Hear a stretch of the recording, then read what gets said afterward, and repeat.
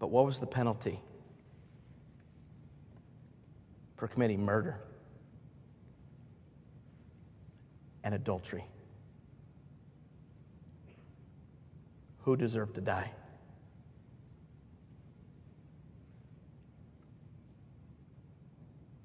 But others died for David.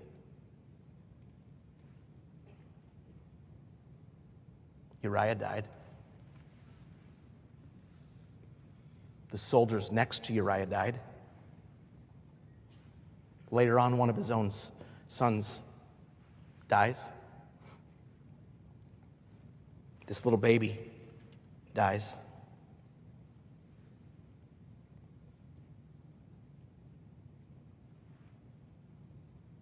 But then, David and Bathsheba have another son. His name is Solomon. And he has a son.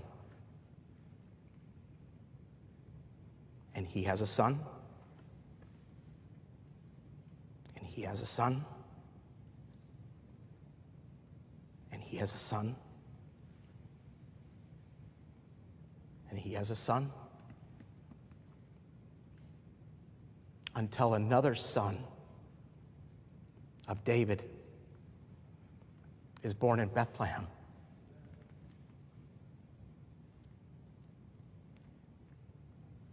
And this son died for the sins of David as well. And this son of David lived perfectly. Never once did he break the law. In every way, he fulfilled the righteousness of God's commands. And this son of David, the perfect Lamb of God, died on the cross, not just for the sin of David, but he died for the sin of you.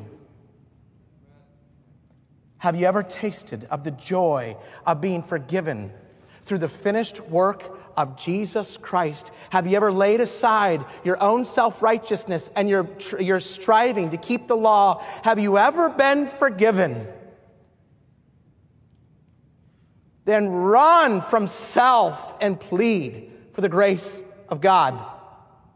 And Christian, if we're saved through the finished work of Jesus Christ, why would I run to anywhere else? Why would I cover my sin? Why would I hide any longer? Why would I leave this place tonight trying to cover my sin? Run to the perfect Lamb of God and find the rest of one forgiven by God.